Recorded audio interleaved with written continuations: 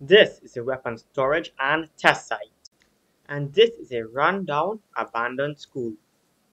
What do they have in common? Well, they're both going to be blown up by this cinematic bomb, which is the biggest bomb in the game Teardown.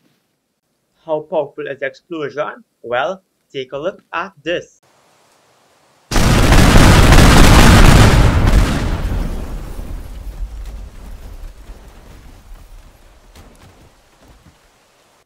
So, first up, we're going to blow up the school. First of all, we need to pick a proper location to place the bomb. Something a bit to the center of the school, so a bit to the left. Here's a rusted door, can it open? What was once this room? Looks like it used to be an old classroom. The desks seem to be pretty intact though. That's rather surprising. Anyway, I think in this hallway might be good enough. You can break this. Good. Okay, now let's get the bomb out. I'm gonna place it right over here. And I do hope you enjoyed the explosion. Okay, I believe we are in a good position to view the explosion. Keep an eye on those construction equipment at the bottom of the screen.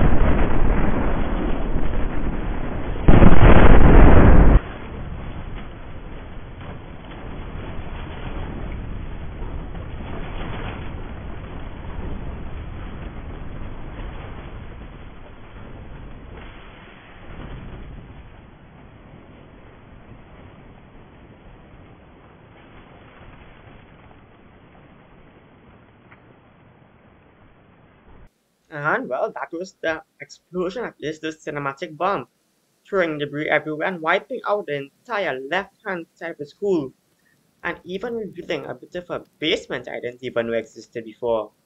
And is that water here? I can't see a reflection, so this probably is water actually. But anyway, that explosion threw debris as far into the forest as well. I guess as the map goes. I'm sure even if you look here, yep, that's some debris from the explosion that happened all the way over there. And I don't know how many of you noticed this, but if you were looking at the construction equipment, you'll notice that this crane in specific was shaken up quite a lot, like it was really rocking. And you can see debris made its way all the way over here, even to the truck parked all the way to the right of this abandoned school. But yeah, like I was stating, the crane is still, the excavator is still in perfect condition though, so that's a plus. Anyway, on to the second explosion. Okay, and here we are at the testing site, this time at night, because I think the explosion will look coolest at, well, night. And let's place it on top of this roof actually, because I want to see how the explosion travels downwards, like towards gravity, if you get what I'm saying. Wait, can we place it? Yep. I want to place it inside of the crate right here. Perfect. I'm lighting up the entire crate. Let's go from this side so we really can't see it. Like, if you're a helicopter passing here, you won't notice a huge devastating bomb in there. Anyway, let's blow this thing up.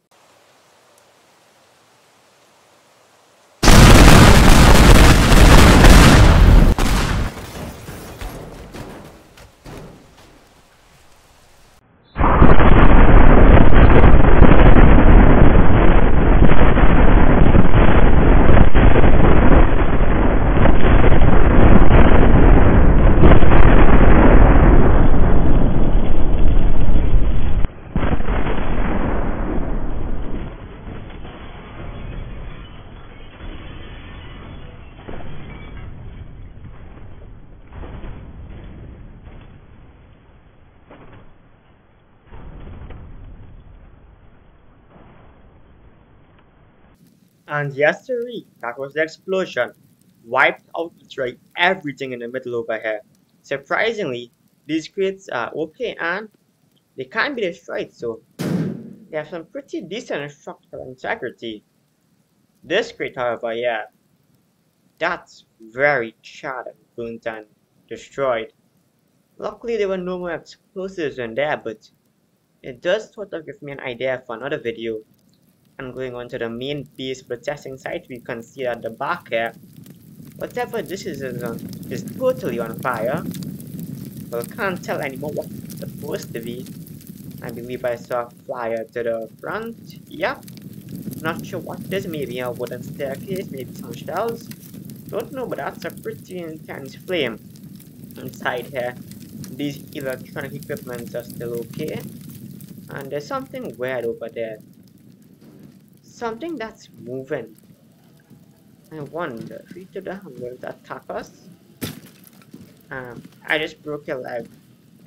And you're walking without a kneecap. Interesting. That's pretty weird. Well, we'll check that out some other time. Anyway, whatever this is totally in flames. I mean, like, on fire. The second floor is... I wonder what the second floor is doing. Can't really see. There was definitely a second floor here, but that's, well, long gone. This side, however, is mostly okay. These train tracks were mostly unharmed, for the large part. Anyway, this looks to be it for today's video. If there's something particular you want to see, well, let me know in the comments section. I'll try my very best to do it. Anyway, thank you very much for watching and bye for now.